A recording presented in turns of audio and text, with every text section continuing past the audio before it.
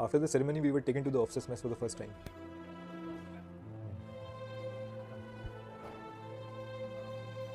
And what happened after that, I'll never forget in my entire life. The place that you are sitting is, we call it Cradle of Sacrifice. You can look around, you will see bullet-ridden souvenirs that we got from Taj Hotel in Mumbai.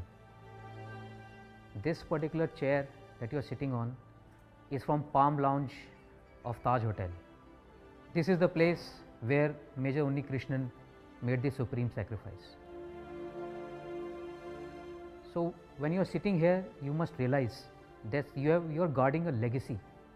As officers, as leaders, what Major Unnikrishnan did was taking leadership to a new height.